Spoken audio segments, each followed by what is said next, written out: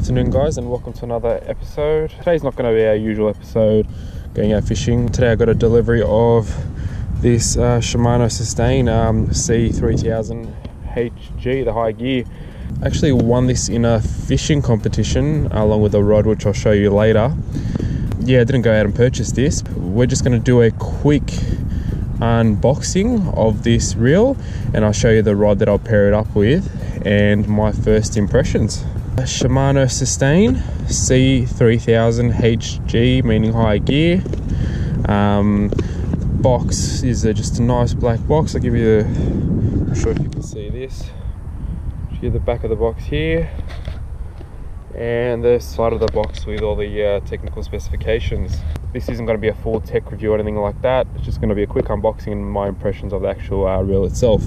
So here we go guys, this is the tech specs of the side of the box of the Sustain C3000 HG, HG meaning high gearing. This is your gear ratio here, 601.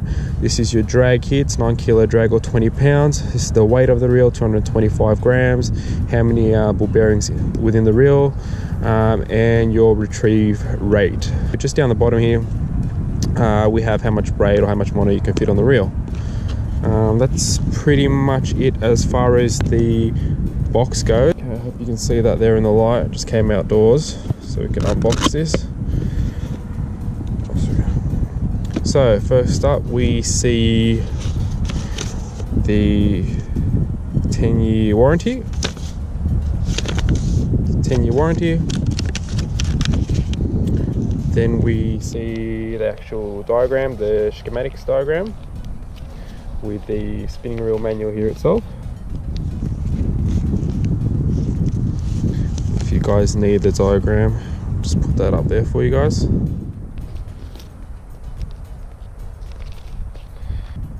These are your washers right here. Okay, now here's the reel itself. I'll open this last, and we have a Shimano bag, so you can put your reel in there. Nothing else in there. Thanks Shimano, nice. We'll put this stuff inside so it doesn't blow away outdoors.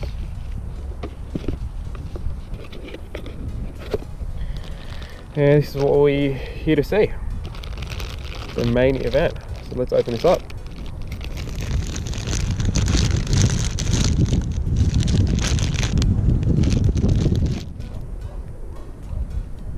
First impressions. First impressions, very nice. Yeah, it looks great aesthetically. Just take off this little protector here. First impressions, wow, very smooth, very smooth. It looks great, really. Looks really good. Let's have a look at the bail arm. It does engage really well. Really solid. You're not going to worry about that flicking over when you cast. Goes back, look how far it goes back right there, the bail arm. See the drag, really nice finish on the drag there. It's all black with gold accents here. Sort of looks like a mini Stella, really, doesn't it? Drag sounds great, wow. Made in Malaysia, the high gear C3000. I love the spool design here. Right there, those little ports just to keep the weight down. Looks great, doesn't it? I'll give you the specs here if you want to have a look at that, guys. You've already seen it up on the box, but yeah, really smooth. The drag system. What I like about the Shimano drag system, it's really well fine-tuned. If you do want to release it or tighten it up 2 clicks this way or a couple of clicks this way, you do notice it. So when you are fighting that fish, you don't have to go back and forward towards your reel, adjusting it. So you want to adjust it once, fine tune.